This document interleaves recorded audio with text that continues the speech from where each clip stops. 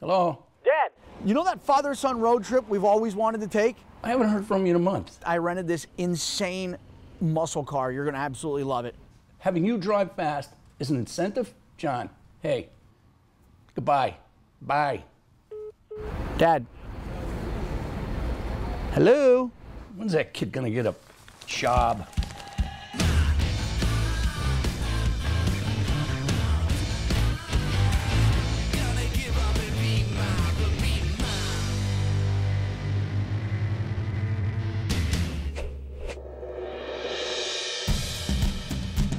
If there's one thing that the past year has taught me, it's to cherish every moment. Well, it ended up being a pretty day, Dad. It is. Gorgeous.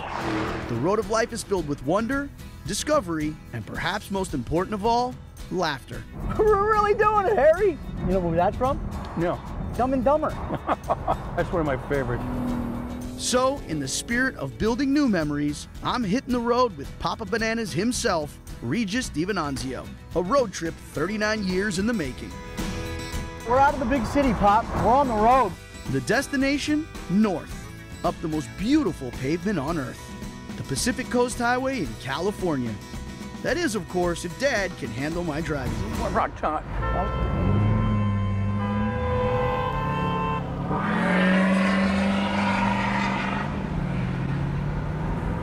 That wasn't my fault.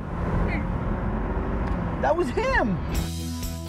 This is nice because he's grown older and we have a lot more to talk about, a lot more experience.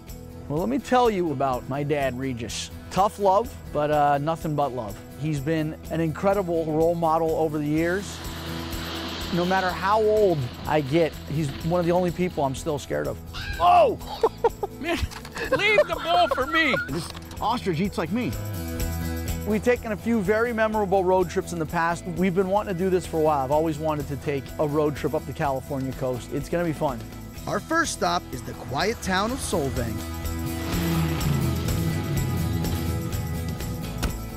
This is like a hidden gem here. Even with all the people, there's a tranquility here, you kind of can relax. Well, that's because you're not in the car with me anymore. That's true, That's too. why your stress level has subsided. This small Danish town, seemingly lost in time, bears a charm that is rooted in humble beginnings. Thank you very much. Thank you, Romy. Give it up. This place is picturesque. And with over 120 vineyards, it's become a wine enthusiast's dream and a destination for all things Danish. Oh, this thing's incredible. Oh, it's amazing. You're eating like a pancake. It's called an appelskibber. Appelskibbers are a great holiday treat in Denmark. You are in a mini Denmark. Back in 1911, 3 immigrants decided to come and pick up 10,000 acres in St. Valley and establish a Danish town. Solvang became kind of like the Danish capital of America. Why is it such a well-known place for wine? This is one of the greatest wine-growing regions ever. Right here in the central coast of California, you get really, really, really warm days and very cool evenings. It's a great way to make an awesome wine. You come here as if you were literally in Europe, like you're in Denmark itself. Where else can you get coffee, gelato, cheese, bakery, and lots and lots and lots of wine? I mean, I can't think of anywhere, can you? Other than the grocery store, and that's no fun. Jason McClain has been an up-and-coming winemaker since 2016, when he decided to go all in on following his dreams of crafting wine deep in the heart of the Santa Ynez Valley. So Pop and I are headed to Jason's tasting room in nearby Buellton to literally taste the fruits of his labor. Woo, now we're talking. Have a seat. Come on, Regis. Let me show you some really Check stupid out good wine. this spot, man. This one's called Purpose Road. My dad and that bottle have something in common. They age gracefully. Take a nice big snuff. Put that schnoz in there, Pop. Come on, there you go. Very important thing when you're wine tasting is don't just Don't push throw it back. Put the wine on your right side and the left side of your tongue. That's where all your taste buds are. Wow, soft and subtle like the two of us, Pop. I didn't quite get enough, can I? All right, time to barrel taste. You excited about that? Yeah. When you make wine, you got all kinds of barrels. You'll see older barrels and you got new barrels. This is a brand new French oak barrel that went in back in October. A little caramel. Oh, yeah. The oak in a barrel kind of comes out into the wine. I like to add these really cool items in here, which are little oak chips to help create the illusion, if you will, of brand new French oak. Oh, wow. And this is how you make wine. I mean, it's like science, man. I think the coolest thing to do when you go wine tasting, try different combinations. So this is Cab Sauv. This one here is a Merlot. This one here is a Sangiovese. This one here is a Syrah. I'm a smoother, simpler guy. Okay. He's more big and bold. Yep. You want to go more me or more you? Oh, I'll try more you. So let's do a little less Merlot, a little more Sangiovese. Here we go. I'm impressed with this innovation. This is how we make wines. Yeah, that's excellent. Innovation. This is excellent. Innovation. This was chemistry, Father. It was. Science. No, I have to give attribution. Terrific. Jason, Yes, sir. you are the man. What's your cheers, Dad? Don't shoot at the guy in the foxhole with you. There you go. Hey, I'll drink to that. Me too, brother. This little thing we just threw together just now, I think it's the greatest blend for your road I trip. think we've got something here. Road trip blend. Yeah, Road the trip wine. trip blend. Next stop, Morro Bay.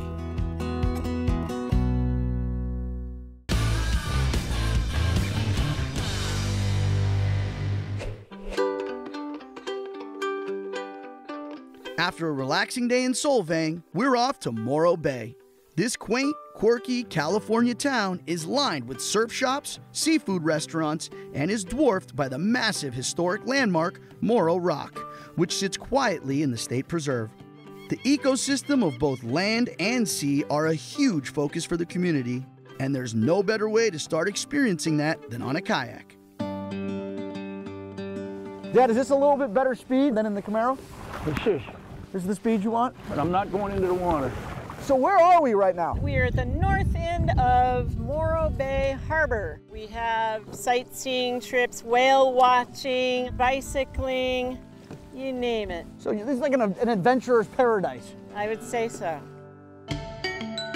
Mary, this large rock outcropping, I heard it was somehow volcanic in nature. So Morro Rock is a preserve for the peregrine falcons to nest. The way it was formed was magma was forced through a vent in the Earth's crust, and before it erupted, it cooled and it became a volcanic plug. So it's an ancient volcano, but it didn't actually erupt. Oh, there goes the jellyfish. Oh, a jellyfish! We don't see this very often. It's an egg yolk jellyfish, you guys. This is a rare sighting? Yes! I've only seen this egg yolk jellyfish once in 30 years. Wow. Here's another one. When we see jellyfish, they often come in groups. So we'll see numerous individuals of this type, and then we won't see them again. Dad, can we bring it home? Please? No. Please, Dad? Mary, what are those sea lions doing over there? Those are two bulls fighting for territory on the rocky shoreline there. Wow. Dad, have you ever seen sea lions fighting and an egg yolk jellyfish in the same day? I haven't even seen myself in one of these. But the real stars of this ecological show are the sea otters, a Morro Bay tourist attraction. Wow, look at this little family otters. Look at them. Hey, guys.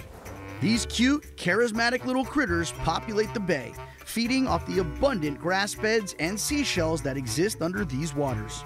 Morro Bay is pretty much permanent home to 35 to 50 southern sea otters. They choose Morro Bay to raise their family. It's not just the view, it's the food, it's the placid conditions here, and it's the kelp and the eelgrass that Morro Bay offers them.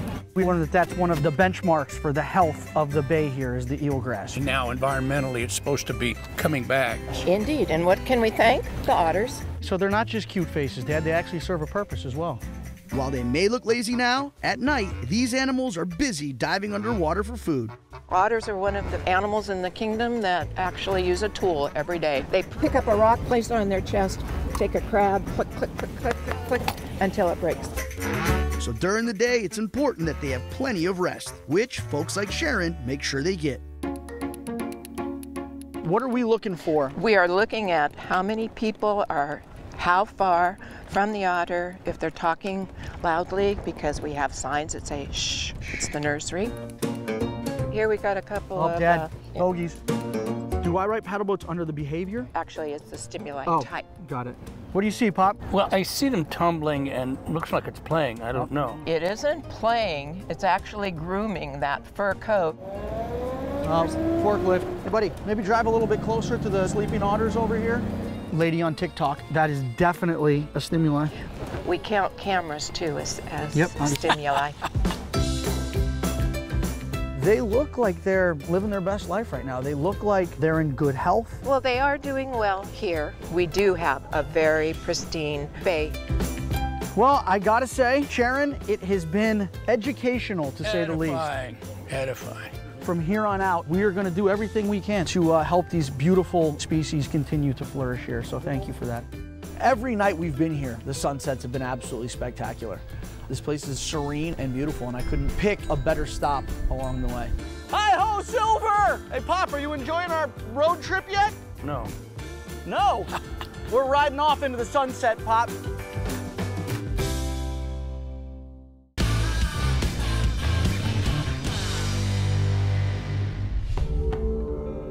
Crossing into Northern California, the scene changes. This is every postcard of the Golden State you remember seeing.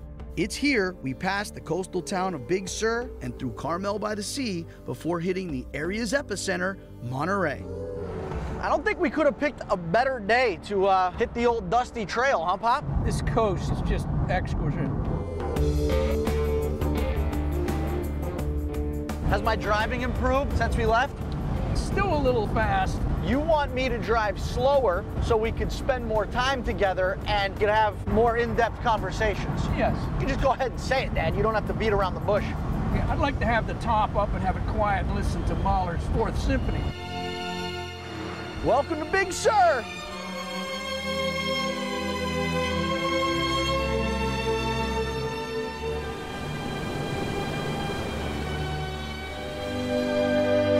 If California was a crown, Monterey would definitely be one of its jewels. And while the area is known for its rugged, scenic coast, at the ocean's edge, you'll find a placid harbor where the air smells salty and the fishing boats fill the docks.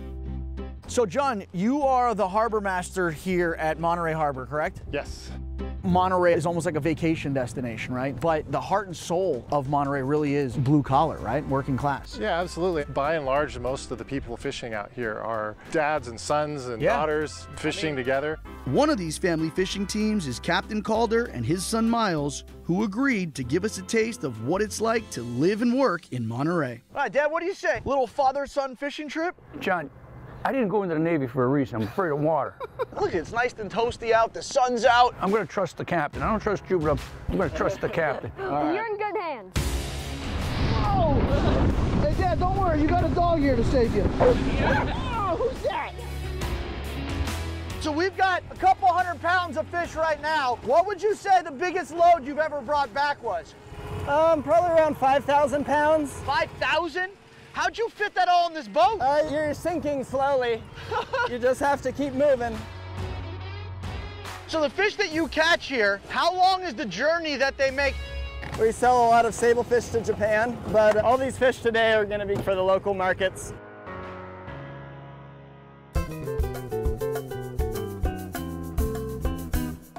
Demas, what are we going to be doing here today? So today we're going to fillet a fish. This is actually from yesterday's That's catch. right. You cut close to the gills. Okay. Bring it down.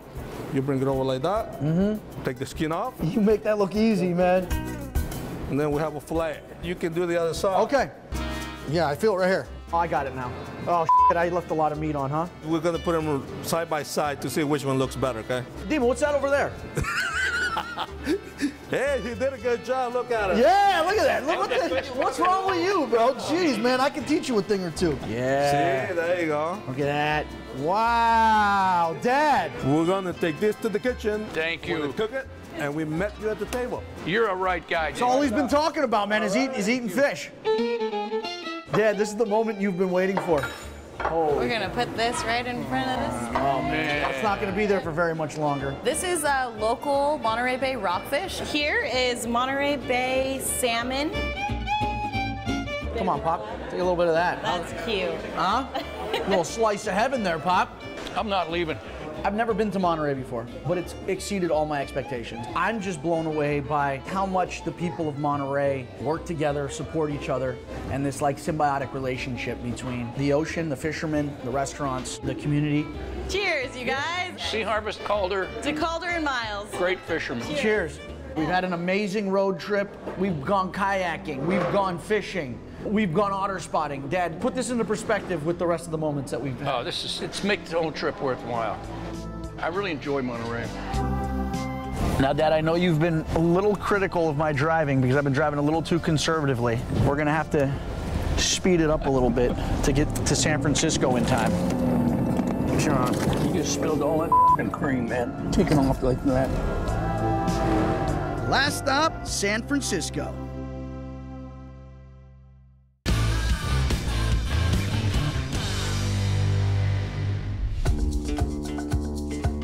Well, this sure is a pretty drive, huh? Well, you need a little forest in your life. North of Monterey, through the redwood forests, we head to our final stop on this trip, the Golden City of San Francisco. 2000 then was the last time we went to San Francisco together. Right. We took a picture by the Golden Gate Bridge. The Presidio. Well, we made some good memories then, Pop, and we're gonna make some good memories now. Arguably one of America's most European cities, San Francisco's complex diversity is both largely spread out while maintaining its original cultural neighborhoods. San Francisco provides a fusion of cultures and cuisines that is difficult to find anywhere else. And who better to help us navigate this culinary metropolis than the man who taught me how to appreciate food, Food Network's very own Tyler Florence. On our food tour of San Francisco today, we're going to kick it off with breakfast, authentic Chinese dim sum, in the oldest dim sum house in the country. Can't wait. We're here at Hang Ha. It survived 101 years of, war, bubbles and bursts in the economy in San Francisco. This place is just amazing and the food is fantastic. First course, gentlemen, their legendary barbecue pork bun. Remember, right? He's in ecstasy. Oh, Dad, did you eat the entire thing? I did. You did? Originally formed as a haven for Chinese immigrants during the California Gold Rush, Chinatown is a leader in defining Chinese American cuisine and is even the birthplace of the fortune cookie. Walking down the streets of food stalls and street vendors, it's clear why this place shines as one of San Francisco's most popular attractions. Wow. That's one of the most delicious pastries. I've been all over the world. This is remarkable. It's an American treasure, this place. We just took a time machine and moved to Italy. This is North Beach, the heart and soul of the Italian-American community. And we're standing in front of Molinari. Can you smell the garlic? Is that garlic? It smells like good times. They make all of their salamis award-winning, incredibly delicious. And sometimes I'll just get lost with what he's slicing, and literally he'll just feed me small little pieces of the most unbelievable stuff. I think he's about to cry. Bringing him back to being a kid. This is the most authentic Italian sandwich I've ever had. I almost had this thing finished. You guys are talking. I'm eating. It's a delicious sandwich. Outside of its delicious cuisine, San Francisco stands out as a shining beacon for cultural revolution. Local coffee shops serve some of the most influential modern writers and philosophers, paving the way for beat poets and the counterculture movement. But of all these social transformations, the gay rights movement seems to hold a special place in the city's heart. In 1973, San Francisco smashed barriers with the election of Harvey Milk, the first openly gay man to hold public office in California. So our next stop along our journey through San Francisco is here in the Castro district at Harvey's. It's the indelible things in the history that wind up being the identity of a neighborhood that carries it forth into the future. It's also all the struggle. It seems like in San Francisco, there's been different iterations as generations went on about different groups and cultures that were persecuted against. Yeah. But it's being that champion first, it's being that trailblazer, that's the tough position to be in. And this town has always risen like a phoenix out of the ashes. It's always found a way to do that. When you come to San Francisco, it encourages you to contribute to the success of the city. Yep. So we built Wayfair Tavern, but I think we're killing it. 11 years strong, and this is what we do. The fried chicken, it's really, really, really special. This is not flattery, this is description. This is the best chicken I've had. cheers to you guys. Congratulations on a dream trip with your dad. I would encourage anybody to take some time out of their schedule and go do that, right? Because time is short. I agree, man. Cheers. To a perfect bookend, Pop, huh? You're a good boy, John. Hey, I'm gonna chip off the old block. It was fun having conversations, catching up, and reminiscing while driving up that Pacific Coast Highway. It's going to be one of the highlights of our relationship. This is going to be one of, if not the most memorable trips either one of us has ever taken, and the fact that we get to do it together is beyond words and it's absolutely priceless. Take my hand, don't be afraid to show me your way. We can just be friends. I know it's not the end. Hey guys, thanks for watching the video. For more, subscribe to First Look and come with me on all my adventures around the world. Who am I kidding? I'm probably sitting at home watching Netflix or playing Xbox. Either way, what are you waiting for? Just hit subscribe already.